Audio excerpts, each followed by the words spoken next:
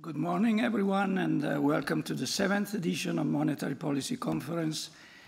Yet another year where we have been very lucky attracting a wonderful set of submissions from which our selection committee could pick very excellent, lineup of papers. You will see the papers today and tomorrow, and I'm surely they will stimulate a very lively debate as they have in the past. So what I find very striking this year is the diversity, not diversity in terms of quality, because as I said, it's very elevated uniformly, but diversity in terms of methods, econometric methods that are used, sets of data, so data sets that are used in those papers, creative ways of splicing data spans that otherwise would be too short, not to support good econometric inference, and particularly, and that I would really want to underscore, diversity of policy implications. No, because this is a conference whose purpose is to bridge practice and theory, and there is where we care a lot about policy implications. And let me make one example of this policy implication, say contrast. There is one paper that you will see in the morning, it's coming up shortly, that finds that at monetary policy or central banks not constrain themselves, hamstrung themselves to constraints, to policy rules of their own making, inflation would have been materially, measurably lower, okay, in these 3 years of inflation crisis. And that was because these rules were blunting policy response at a very early stage of the crisis, okay? So that's a very important result that needs to be taken seriously, needs to be studied further, and so on. There is another paper, however, that comes a little bit later today, that also challenges policy, but from the opposite end of the spectrum, I would say, saying, look, central banks, watch out not to take out too much insurance against inflation coming back, because that may be costly in terms of lost output. And this loss of output could last for a very long time, even 10 years or longer. So they find no strong evidence supporting monetary neutrality, and you know our foundation on monetary neutrality has been for generations of economists, both inside and outside central banks. Okay, so in my view, a conference like this, again, bridging theory and practice, is very good value for money, because by running this sort of horse races between models, but by the way, there are lots of model simulations also in the papers that we'll see. So between models, between theories, between empirics, it solidifies our analysis, our internal, especially central bank analysis. It makes it so offers way to cross-evaluate that analysis so that it doesn't become too stale, not too outdated, too partial, too one-sided. And in that way, it contributes indirectly to making policy choices wiser and more robust. So that's all on my side. There is a keynote speech coming up right now, and I will invite Philip Lane, our chief economist, a member of the ECB board and governing council, to come on stage and for his speech. And from me, let me just wish you all a very good conference. Thank you.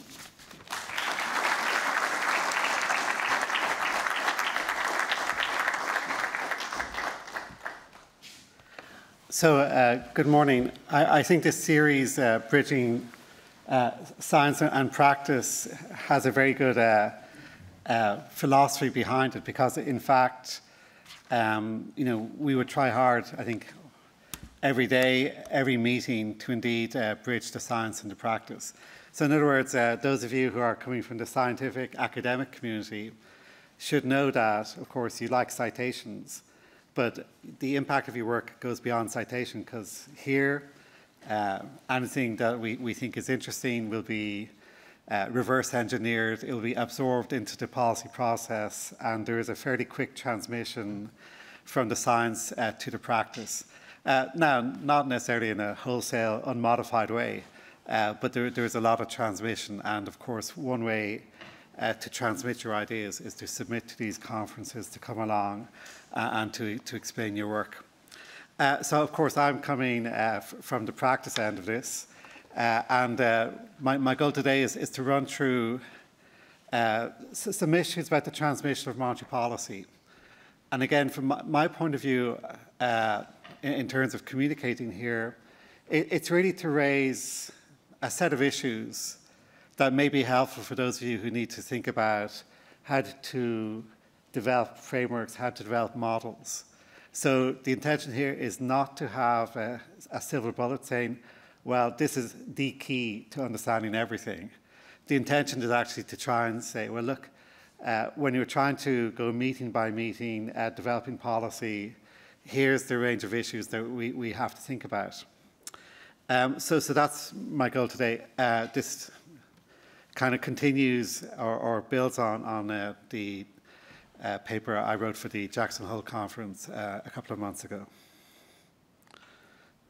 And so what I want to do is focus, first of all, on the transmission through the financial system. Second, the transmission to the economy. Third, the transmission to inflation expectations.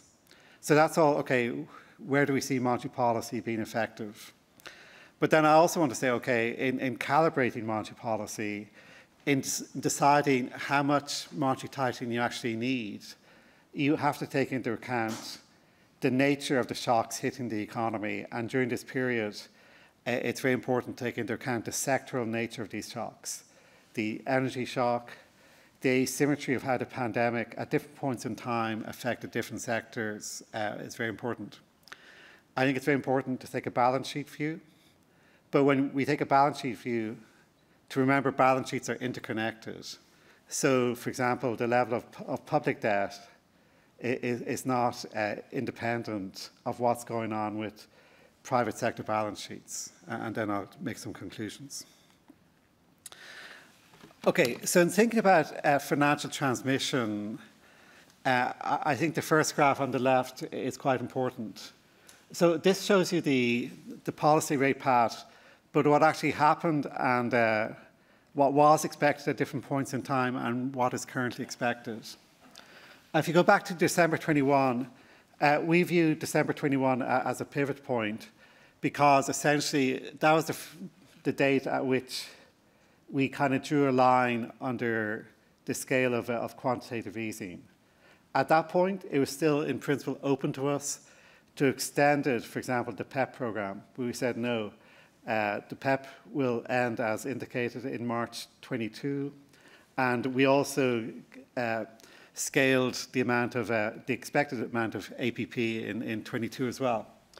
And so that point is important. But it's important to remember at that point, the market expected us not to raise rates into positive territory for at least another 5 years. So you see there that the forward rate was still negative even through 27, or just about going to zero in 27. So already inflation had picked up, and I'm sure there's going to be papers today saying, well, you know, it is obvious that rates should already have been higher by December 21.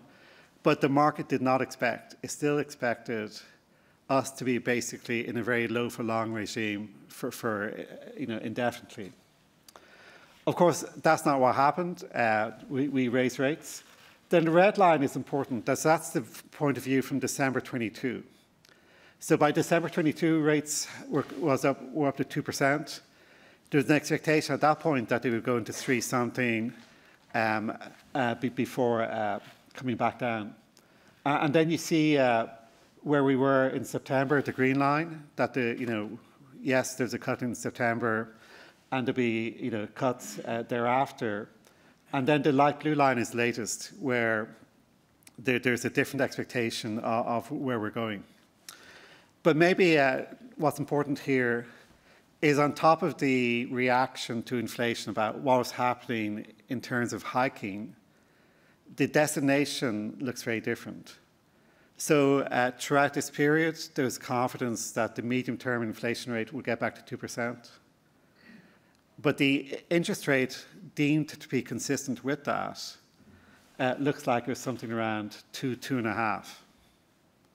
So we're going from a policy rate of minus 0.5 before the crisis, when essentially medium-term inflation expectations were not 2, but they were not, hugely below 2, to a situation where medium-term inflation expectations are 2%, that the policy rate is 2.5. So in other words, on top of the cyclical response of interest rates, there was also a long-term repricing here. So the long-term repricing was that essentially we would not be at the lower bound. We would be maybe, a lot of discussion says, well, maybe you're going to be around neutral in the longer term. And the market thinks neutral is somewhere consistent with that. So when we think about monetary transmission, normally we think about a cyclical change in the interest rate. But on top of that cyclical change in the interest rate, we had this long-term change in the interest rate as well. And that is significant when you think about how much should consumers be responding, how much should investors be responding, asset prices be responding. And this is, it's not exactly the same for the Fed, because that long-term, there has been a long-term movement in the interest rate in the US as well, but not of the same scale. Okay, so that's one.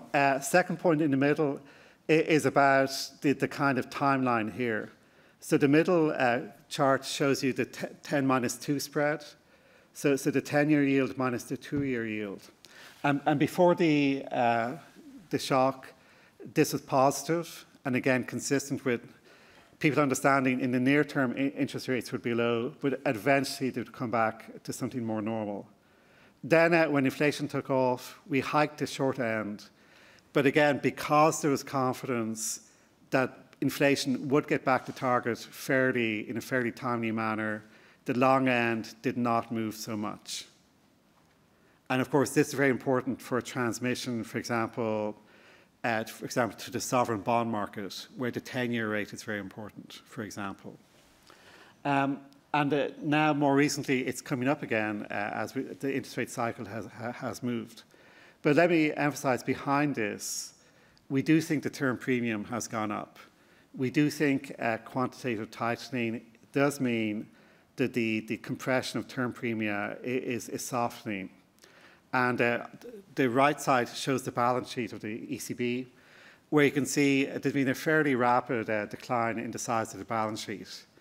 Now, so far it's been mostly the TLTRO program coming close to an end, but there's been some decline in the bond portfolios as well. And again, this is a topic, understanding how that amount of withdrawal of liquidity from the system matters is going to be a very important area for research in the years to come. Even if, so far, it's been obscured a little bit by the dynamics of the short-term rate versus the long-term rate so far. Okay, so in the European economy, the banking system is very important. So the typical firm and the typical household turns to the banks for financing. That's not entirely true. There's plenty of non-bank financing as well. And we've had various conferences recently where the non-bank intermediation has been important. But for SMEs, especially for households, the banking system is very important. And there's a couple of issues about transmission which are included in the left chart. So one, the red line shows you the cost of funding to the banks, which has gone up by about 200 basis points, from about 0 to about 2. So it's not one-for-one with the policy rate, because of course banks raise long-term financing from the bond market, and most obviously they have a lot of deposits. And the pricing of those deposits, to put it mildly, is not one-to-one with the policy rate. But in any event, there has been a significant... this matters in both directions. When we tighten, overall bank funding costs do not go up 1 for 1, but equally when we loosen, bank funding costs do not go down 1 for 1. And this is, for us as kind of practitioners, this is kind of a fact of life that we deal with. So in calibrating transmission, if you're running a model where you're super stripped down and you have the policy rate summarizing financial costs, you're not going to do very well, because the intermediation is very important. The other point to notice here is, so for firms where you might typically think maybe 2-year out funding costs are important, the cost of a bank loan went up by about 3 percentage points, and less for mortgages. The other point to note, which of course many people have talked about, is now there's been a lot of fixed rate mortgages issued over the last 10 or 15 years. So this means that for many households, they did not face immediately the rising mortgage cost, but over time, as those fixes roll off, they will face it. So in other words, in a do-nothing scenario, that there is ongoing tightening from the fact that more and more people who took out a fix at very low rates will face higher rates when they refinance. So it's important also to remember that the lending rates do not summarize everything to do with banks. It's also important how banks make decisions in terms of the terms and conditions they offer. And what you can see here is a pretty steep turnaround. So more or less in the low for long period, and of course with a lot of liquidity, a lot of belief that the monetary conditions would be loose indefinitely, banks, compared to 2014, loosened or weakened their lending criteria. But you saw since then there's been this campaign, quarter after quarter of tightening. And so the cumulative amount of tightening you see there. So banks have changed their behavior quite a bit. So in other words, the kind of willingness to extend credit has changed quite a bit. And this is a credit supply dimension, which, of course, we will continue to track. And then maybe, again, in terms of empirics, on the right, it's important to see is that during the pandemic and then when energy prices became so high in 2022, there was a lot of short-term credit offered to firms. But what you see here, the big story here, is both household credit and firm credit basically going from positive growth rates to basically zero and being persistently around zero. So in terms of the mix of credit demand, so firms and households deciding in this world we don't want to borrow, but also credit supply, firms, banks being more reluctant to lend. On net, what we've got is basically a big shift in the credit dynamic. And in turn, depending on your favorite model, that credit dynamic will map into real activity. Okay, you might say, well, all of that, maybe that didn't affect the real economy. So tell me about how the real economy was affected.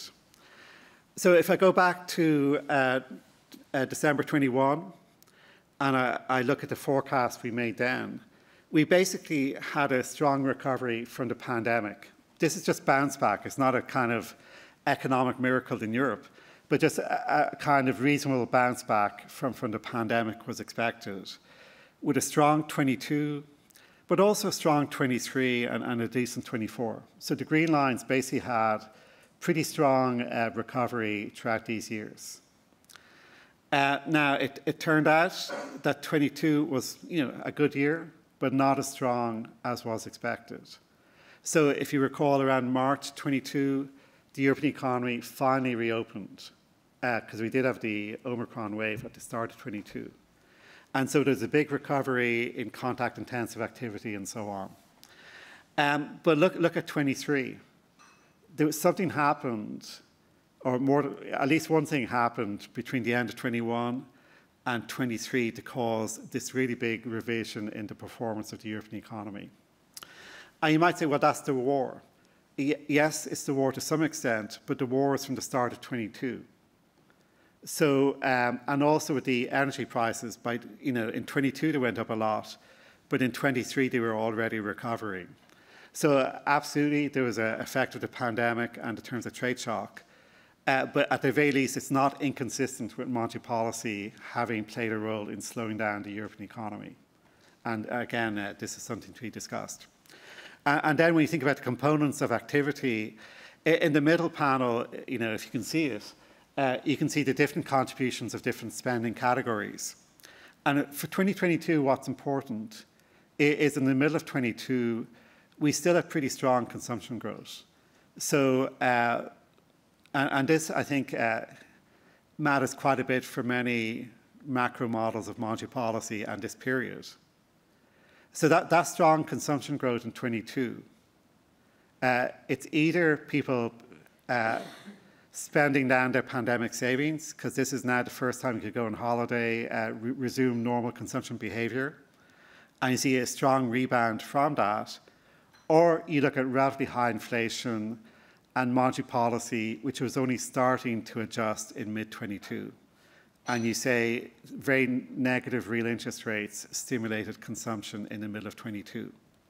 So the balance between essentially the rebound from the pandemic versus a clash between accommodative monetary policy is, I think, that 22 period will cut across a lot of things. And you have to take a stand about what's going on there. But anyway, in 23, 24, consumption has been very subdued. And again, given the terms of trade were improving in this period, given unemployment has been low, and on the right chart, given that consumer confidence has been improving, albeit from a low point, there is an open question about why the savings rate now so high. So the right panel basically shows you the savings rate. It shows you that real incomes have been improving for quite a while now, but consumption is basically horizontal.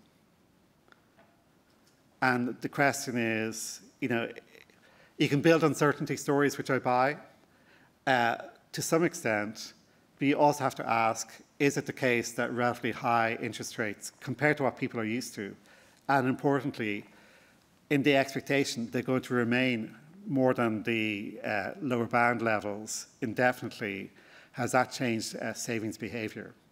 And this includes the Q2 data, and you can just see the yawning gap between income and consumption at the moment. Okay, so throughout this period, we emphasised that the goal of monetary tightening was to dampen demand and to stabilise inflation expectations. And so let me just make a couple of points about inflation expectations. So number one, the pre-pandemic starting point, so that the blue line is Q4 2019, had de-anchoring to the downside.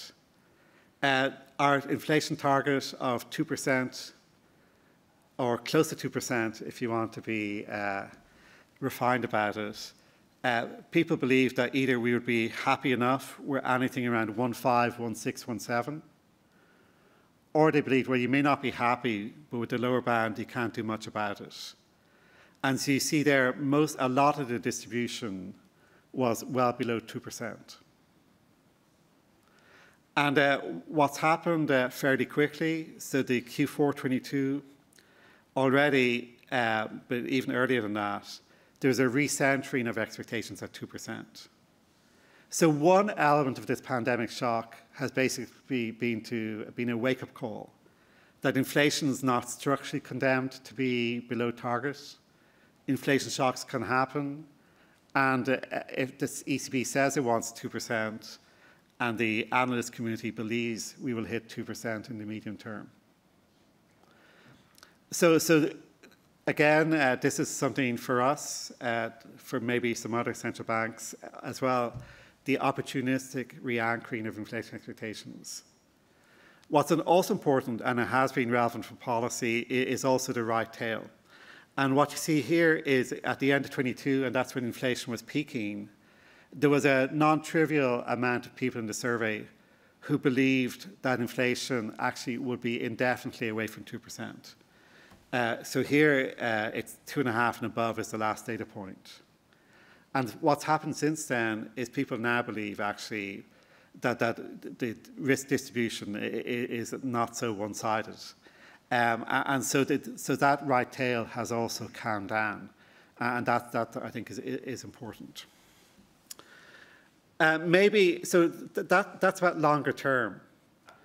What's also important, and we said throughout this period, was we want a timely return of inflation to the target. That's partly just the mandate that we don't want to be too forgiving of ourselves with the medium-term orientation. We want inflation to be close to target in a timely manner. And what you see throughout, if you see the grey lines, which is the term structure of the expectations, throughout, okay, there's a long period where they keep on revising where the peak inflation would be, but whenever peak inflation would be hit, it wouldn't take that long to come back down to target. And the blue line is what's actually happened, and what you see is, slope-wise, it looks very similar to what people expected. So they're resetting the peak, but the slope has been fairly stable. Understand that inflation will not collapse to 2% immediately. There are lags in the transmission system, but more or less a fairly steep return. And in fact, you see in recent surveys, the data has been better than the expectation. So in fact, the speed of disinflation has been faster than has been expected in recent surveys.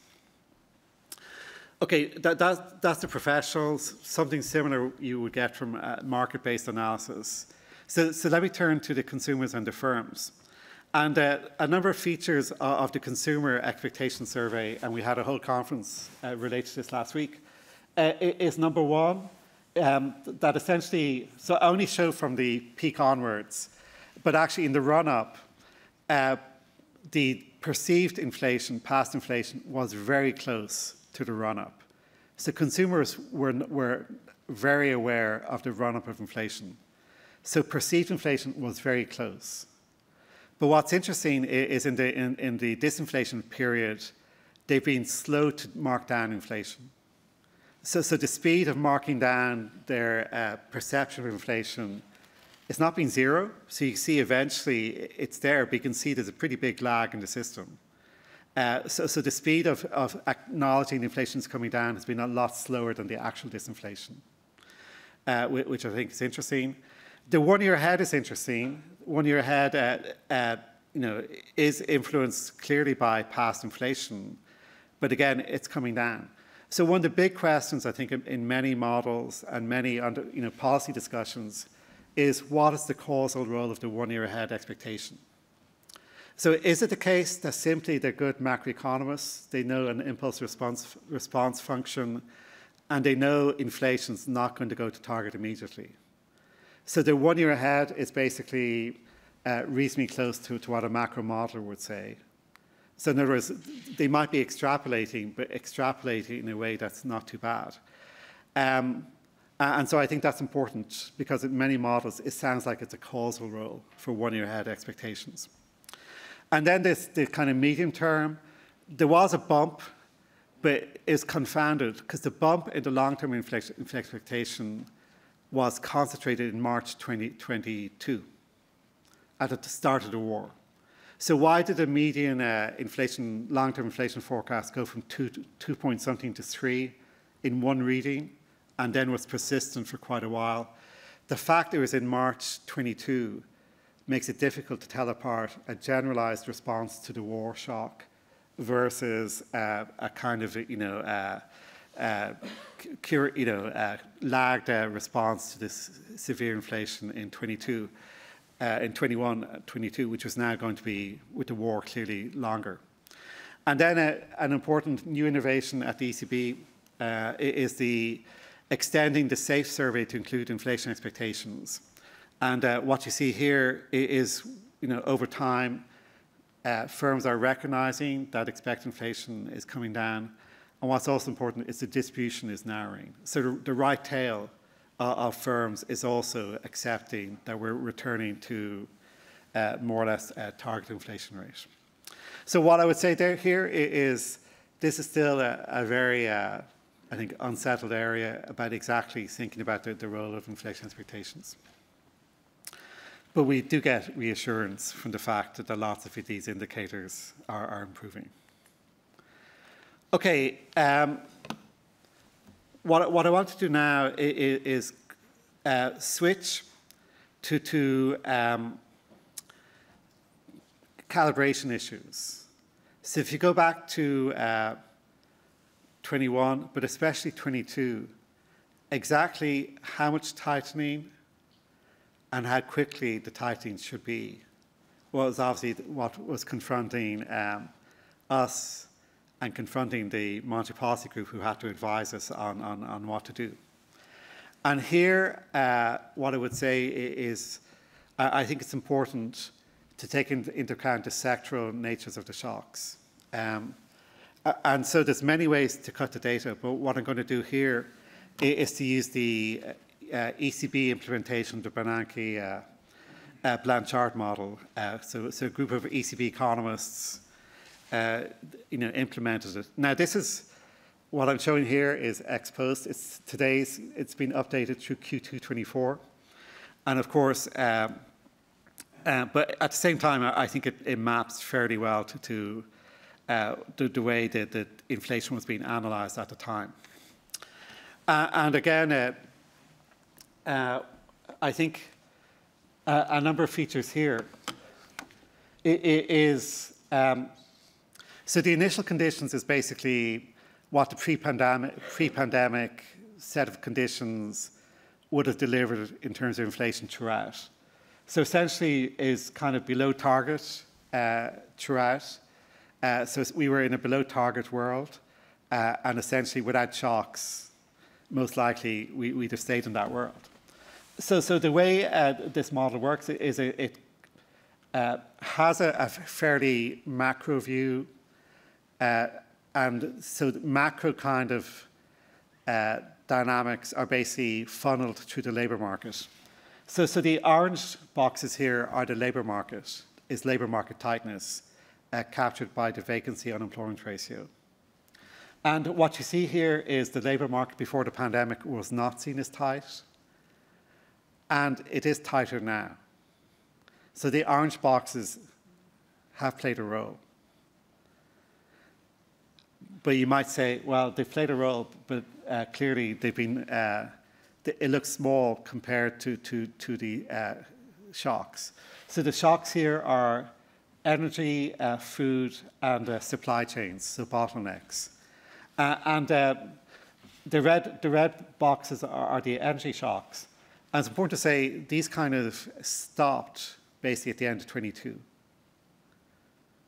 So inflation, of course, did not collapse to zero to target at the end of 22, but the energy shock has basically been playing its role through lags since then, and in fact, it's played a negative role in some of the quarters. What you see here is, and again, the value of this model, because it's been implemented elsewhere, is the bottlenecks have played a bigger role in the European economy and a more persistent role than in the equivalent US estimation. So bottlenecks have played a role in the European dynamic, and the persistence of inflation is something that I think that's striking. And then the energy and food shocks. Food, by the way, is kind of, again, an unsettled category. What exactly is food in terms of a macro model? Because it's some mix of commodity, some mix, especially processed food, of a manufactured good, some mix of a service, because of course food you have to buy from a local supermarket and so on. So there's a real range of factors going into what food inflation is. But in any event, what you see here is from the point of view of 2022, definitely we were allocating a lot of inflation to these shocks. But by the same logic, in 22, would be for inflation, not for the price level, but for inflation, so long as 2023 and 24 did not see further shocks of this line, there should be a lot of easing in inflation in 23, just from these shocks no longer being so big. And in the late 22, The projection was that by the end of 23, inflation would be at 3.3%. So we were going to go from 10 in Q4 22, 10.6 in October 22, to low threes in 1 year. So if you're trying to calibrate a Taylor rule or any other decision rule, most of the time there's big debate, okay, what is the inflation rate am I responding to? Is it this quarter's inflation rate, the next 4 quarters inflation rate, the 1 year ahead, the 2 year ahead? So putting in what inflation rate you put into your monetary policy reaction function matters quite a bit. And this is why the kind of understanding that with sectoral shocks, the kind of pressure on inflation is different than if there was a persistent element like the labour market at play. Now, it turned out in 23, this inflation happened faster. There's a much bigger turnaround in energy markets than was expected. So, in fact, by the end of 23, inflation was at 2.7. So we basically went from 10.6 to 2.7, 8 percentage points of inflation in basically a year went away. So it's a big question for calibrating monetary policy, how much you take that into account. And again, in expectation, in real time, the ECB staff had about 7 percentage points of inflation melting away. So the right side said, okay, well, if those shocks ended in 22 mostly, why do we still have inflation now? And this is where, again, the labour market plays a role. So the right side shows the wage dynamic modelled, and you see here that there's a lagged wage adjustment, which is ongoing.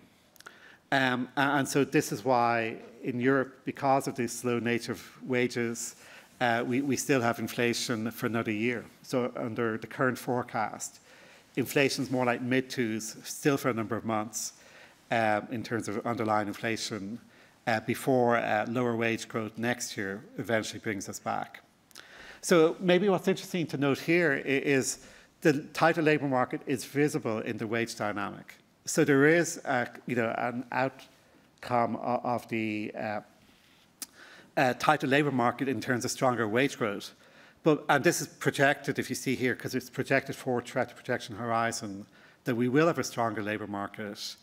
But one way to think about this is this maybe increases the likelihood of hitting the inflation target rather than being chronically below the inflation target. So before the pandemic, we were saying, why are wage increases so weak? And maybe wage increases will be more target consistent in the coming years, even when the pandemic shocks and energy shocks roll away. Okay, let me use my last couple of minutes to talk about the balance sheets. And here, it's important to recognize, first of all, the flows in this period, and then I'll talk about the outstanding stocks. So here, the way to think about the net lending, net borrowing graph on the left is basically before the pandemic, your area was running a chronic current account surplus of 2 point something. We're more or less back at that now. But you see in the pandemic, initially there's an increase in the current account surplus, the overall net lending. And then when the terms of trade shock hit, that was absorbed to some extent by essentially reducing our net lending to the rest of the world. So we were able to absorb the shock to some extent by that. But what you see here, of course, famously in the pandemic, the households were protected with a big inflow, essentially, and firms to some extent, matched by a big increase in government deficits.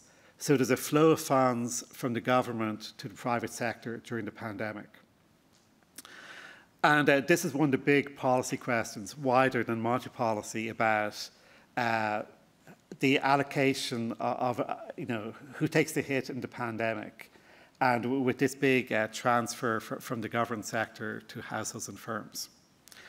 Okay, so that's a flow issue. In terms of stock issues, again, if you're trying to calibrate a model, what's important to think about in the middle chart is the leverage levels for firms and households.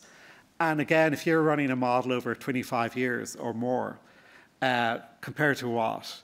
What you see here is that compared to previous tightening episodes before the great financial crisis, both households and firms in the area are a lot more leveraged. So leverage rates of households and firms were a lot more leveraged now compared to earlier tightening cycles. But of course, compared to some other benchmark points, it's lower. So households are a lot less leveraged than compared to the aftermath of the financial crisis. And firms have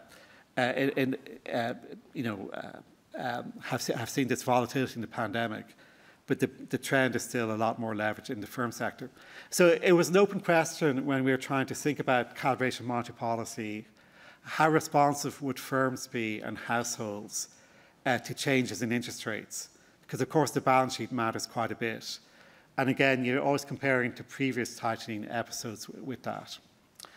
One interesting issue but again, maybe relates to the sectoral shocks, is in the first year of high inflation, firms saw a really big increase in profitability. So the third panel there is the profitability of firms. And in 2022, this went way above normal levels. So, this matter, there's a lot of nuances and complications behind this. But what it does mean is the first year of monetary policy tightening, the amount of firms who didn't need to borrow was higher than normal because their internal resources were elevated in 22. That's much less true in 23 and even less true now. So you do have to think about the kind of status of firms throughout the transmission. And then maybe on the net worth of households, it's important to remember financial and non-financial assets. So what you see here is in 22, they definitely took losses on their bond portfolios. The financial assets were big capital losses. But in 22, the value of houses was still going up. So, in overall terms, it was a little bit of a wash. In fact, net wealth probably was going up in 22. But in 23, the housing market in the euro area aggregate delivered negative returns. And so 23, there's more of a wealth effect than in 22. I don't show 21, but it maybe could have been interesting. And then maybe the last point I'll make is on the banking system. We've had throughout this period, banks did a lot of adjusting, but we've not seen any kind of credit crunch. We've not seen any kind of doom loop between sovereigns and banks. And a pretty big balance sheet difference is compared to the 10 years ago, the capital ratio of banks is just so much higher. So in terms of, because if you're doing empirics in your area, how banks and the banking system responds to monetary policy will be heavily affected by the fact that we had weak banks for a number of years. But now, after a long period of macroprudential and supervisory regulation, banks have been a lot more capitalized. So in terms of their ability to withstand losses, it is very different. And so what we've had this time is a fairly stable transmission of monetary policy compared to that. Okay, I've rambled, I've been discursive, I've moved all over the place, but that's because I don't need to get past a referee. So I can be much wider in my perspective. But let me conclude. So what I would say is, what are our criteria? And the Jackson Hole conference is about the effectiveness of monetary policy. And of course, as Massimo said, there's going to be different views about the timing of how quick central banks should have hiked. But once we started hiking, I think the conclusion I have right now is monetary policy has been effective. Inflation came down to 2 point something very quickly, and it's on its way to target about a year from now. So it's been a fairly timely return of inflation to the target. We've had inflation expectations remaining stable. And what's important is that also the expectation was it wouldn't take too long to get back to target. We've seen a transmission to the financial system, and I think again for Europe the nuance of what bit of this is just escape from the lower bound versus what is a cyclical tightening. We've seen transmission which remains ongoing to the economy. And I think behind everything though is you do need to make a call about where was the origin of inflation? Where was the momentum of inflation in 22, 23? And if you take the sectoral view of inflation, so in other words, it was not inherently sticky. There was a lot of reasons to believe inflation would fall back fairly quickly. Then the scale of the monetary policy response would look different compared to a model where you felt to be a lot more persistence in the inflation process. So with that, I think there's a few minutes for Q&A, so I'm happy to see if you have any comments or questions for my next speech on this topic. Hi, Volker. Yeah. It's on? Yeah. Thank you very much for this broad speech and insights. And I have two questions, brief questions. One, you raised that point already on the quantitative easing, you know, what to expect in terms of quantitative tightening, right? You showed that TLTRO has really declined quickly. I mean, two things on this. One, it seems that TLTROs are quite different in the sense that these are basically longer-term liquidity to the banks at a very attractive interest rate. And when this ECB tightened interest rates, they also removed that extremely attractive interest rate, this kind of subsidy, which made a lot of sense at the time, even though it was contested. But it's in the very strongly in the interest cost of central bank lending to banks. So probably different effects from the QE, where you purchase large amounts of assets to reduce the premia.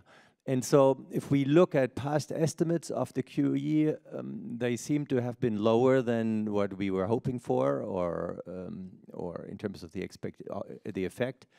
And now with the quantitative tightening, you have, you know, but there were big announcement effects, I would say. At least that, right? There's a number of interesting papers here at the time from the ECB also.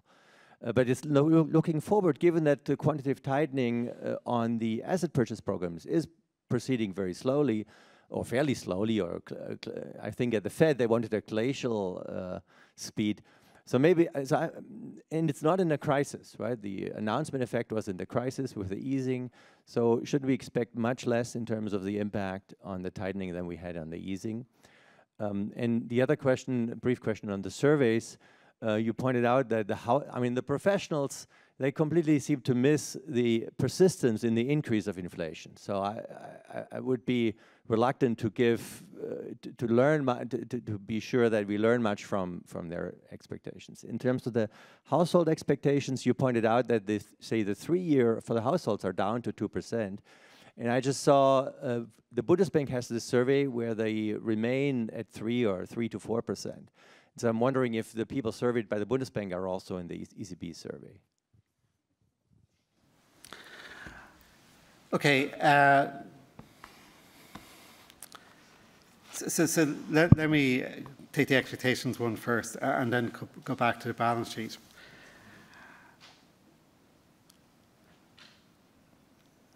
I don't disagree with expert surveys, so whether it's the professional forecasters or the survey of monetary analysts, you do have to take into account they come from the same gene pool as we do.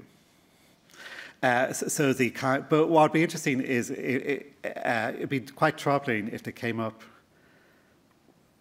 So it's a basic test. If they came up with a very different signal to us, that would be something. So the fact that by and large they don't, yeah, I mean, you wouldn't overweight on that, but there is an element of at least one headache is avoided, a big mismatch between the external view and the internal view. Of course, as you know, Volker, right now, I mean, there's some difference between market views and our view about near-term inflation, which is probably slightly different. Yeah, there's some methodological differences, I think, between the Bundesbank survey and our survey. And I don't think I mean, I showed medians here, we look at everything. But what's important is probably comparing to some benchmark. I mean, I don't know with the Bundesbank survey what they were saying before the pandemic. But to the extent, you know, the fear that the inflation surge would permanently alter inflation expectations is probably the key test. Not the exact level, because, you know, again, we don't expect them to be professional macro forecasters. And there are important country differences. Yuri, when he was here last week for the other conference, had some interesting charts on country differences in the euro area. But as I said in the presentation, I think it's a really unsettled area. How we use expectations in our monetary policy process. I mean, we use them a lot, but it's not mechanical. So it's, okay, why do people think this? What's going on here? Can it be reduced to a simple adaptive updating rule or something? So I think in terms of, again, hopefully 20 years from now, looking back, how we use expectations data will be more informative than right now. I mean, on the balance sheet, I think it's important to think both the asset side and the liability side. So clearly, a TLTRO program is quite different to asset purchases in terms of the impact on the respective asset market. So whether the bond market, mechanically the direct effect of the bond market from asset purchasing versus credit via TLTRO. But on the liability side, it's an open question. So on the liability, of course, first is central bank reserves. So we inject central bank reserves via purchasing bonds. We inject central bank reserves by doing a TLTRO program. We inject through our refinancing operations, which are, of course, relatively small. So again, this is going to be, I think, very important to study. Does it make a difference? Or in what ways does it make a difference to roll off 2 trillion in central bank reserves from TLTROs concluding versus rolling off 2 trillion from the decline in an asset portfolio? And this is, I think, a very live area for research. So at the very least, the fact that banks have adapted their lending standards is consistent with a more kind of conservatism about liquidity abundance. And I think this is going to be, again, an interesting ongoing issue. And very importantly, though, the QE versus QT study is all else equal. So when QE was happening, it's because there's no room or not much room left for interest rate cuts. So there's a big stance impact of QE. If it's, there was a margin there. With QT, we're also adjusting the interest rate. So the stance impact of QT, as you say, it's in the background. So then, conditional on the stance being delivered by the policy rate, you have to think, okay, how does the kind of withdrawal of us from the bond market through the announcement effect, but also mechanically on an ongoing basis, every week the bond market, people have to calculate, okay, how much is on the books of the ECB, how much has to be absorbed by the private sector, and how much of a risk premium do I attach now to with the ratio of central bank holdings kind of coming down over time. So I would leave it for an open area for research. But what I would say is chronically, you have to adjust for the policy rate. So when we started tightening or adjusting at December 21, there was many studies saying, keep on doing QE even while you're tightening. Not studies necessarily, but opinion pieces and so on. Because they were fearful no one would show up to the European bond market. But actually, when the rate goes up, people are interested in buying bonds. So in terms of, I think any study like that has to take into account the level of policy rates and the overall stance. So please.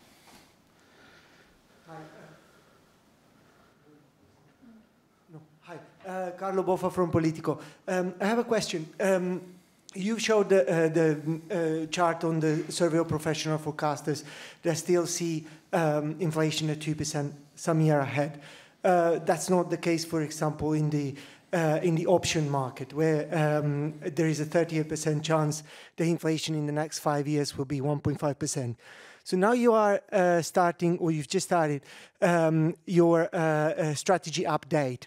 And I wanted to ask, what makes you sure that once you will have done your strategy update, you will be in a different world that you were in 2021, since the chance of inflation, at least the chance given by market that inflation will be undershooting your target, are quite sizable? Thank you. Okay, so last week at the expectations conference, I showed that chart basically of the option. With the option market now is essentially increasingly two-sided. So they're pricing a risk of inflation being below the target. They're pricing a risk of inflation being above the target. And the balance, as you go further out, is more to the downside. So all I can say is our 2021 strategy is crystal clear. The 2% target is symmetric. And essentially, that's going to be our kind of firm anchor for policy, is to make sure we neither overshoot nor undershoot on a kind of open-ended basis. So that is essentially what we're going to do. I mean, the market also, we take note, put it like that, we take note of what the options markets are doing. And of course, it's an insurance market, but in terms of our policy, it's going to be built around the symmetric 2% objective.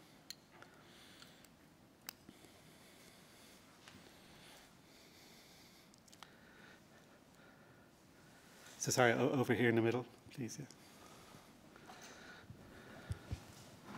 Hello, Fabrizio Venditti from the Banco of Italy. I had a question on your view on the inflation, sort of the composition. There's a heated debate within the Eurosystem whether supply shocks were the main determinant of inflation or demand shocks, and the composition showed this sort of excuse this question because it goes back sort of to observables, food, energy, and so on. And I think that the composition has a lot of weight onto supply effects, which speaks well to the events, to the sequence of events we saw. But I think one question always comes to my mind is how come we saw profits going up so prominently during the inflation episode? How did profit make their way to the economy if demand was not there to, in a sense, to accommodate them? And I think one interesting way to see this question is more than which shock was more important, is which shock was more important in which period, when. And I wanted to know your view on this. Thank you. Okay, so in 21 and 22, if you read our monetary policy statements in that time period, we did demand playing a role. So it's not the case that it's a supply-only story. And in 2022, when inflation got really high, and I showed you in the charts, we have this really strong consumption from basically March 22 to October 22. So those 2 quarters, Q2, Q3 22, really strong consumption. So that was essentially demand being quite strong. And what I said in my presentation was, one factor there was just pandemic reopening. People had money in their pocket, and now having been basically barred from consuming tourism, hospitality, going out, there was a kind of a strong demand component in 22. So we have this overdetermined issue. The exact same months when the war happened, the exact same months when the gas market went, really in this non-linear way, we also, in parallel, had this big demand recovery in services. And again, in terms of allocating what to what, of course, if we already had a restrictive monetary policy at that time, or if we had raised rates very quickly, the question is, could some of that pandemic demand have been suppressed in 22? And equally, at what cost? What kind of impact would that and of course, at Sintra, we had the Giannone Primatieri paper, which went through to some extent, but there's other ways to allocate the data as well. So what I would say is 2022, understanding that year when there was strong demand and interest rates were being moved up, but from a fairly low level, is an important year to understand. Then profits, The issue about profit, so in some sectors, yes, it was basically opportunism. But in other sectors, they're essentially global price takers. So the biggest, I showed a chart, I think I've shown a chart where basically the energy firms had the biggest jump in profits. It's because, pricing's at the marginal cost, but if your average cost of energy is a lot lower, you made a lot of money that year. Goods producers, global demand for goods being very high, so even though you couldn't produce very much, the price at which you could sell those goods could be quite high. So there's also a global pricing of those sectors. But it's also true, which I do think is for the models, is when you have slow wage adjustment. Why did Europe have such slow wage adjustment? Is temporarily firms are making money because they're able to raise prices, but a big part of their cost is going to only go up over time. Now, I think they knew it's partly temporary because they knew wages would catch up eventually. But I do think, again, that's a big area for future research. I should stop in order to let the rest of the conference proceed. So, Massimo, who's next, or is there a break? So. 11. Okay, so there's a, very good. So the coffee, I think, is it? Okay, very good.